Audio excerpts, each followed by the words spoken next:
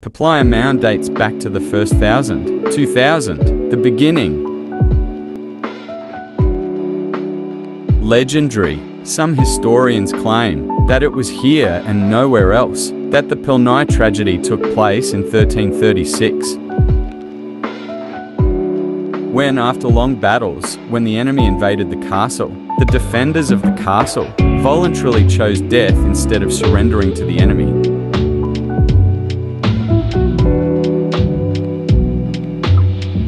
There is also a legend that this mound was built by Duke Pypliai in honor of his dead son. It is said that the Duke's son Dionysus was taken captive by the Crusaders when he was a child, and his father thought he was already dead.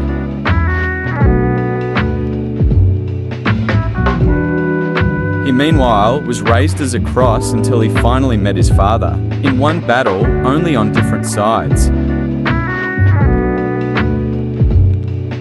Panorama view of Pypliai Mound, located on the bank shore or river Nemunas in Kaunas district, Kargan. The mound is on the left bank of Nemunas, near the eastern end of Kokarginan Forest, right in front of the Nevazis estuary. The slopes are 30 meters high, with steps leading up to the top of the mound. From the top you can admire a wonderful view of Nemunas, as well as the bell towers of Rodin Veris Church.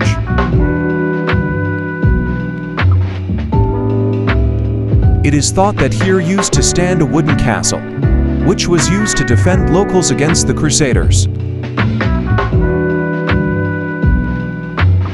The mound was built circa 500 AD, but was abandoned for a while afterwards.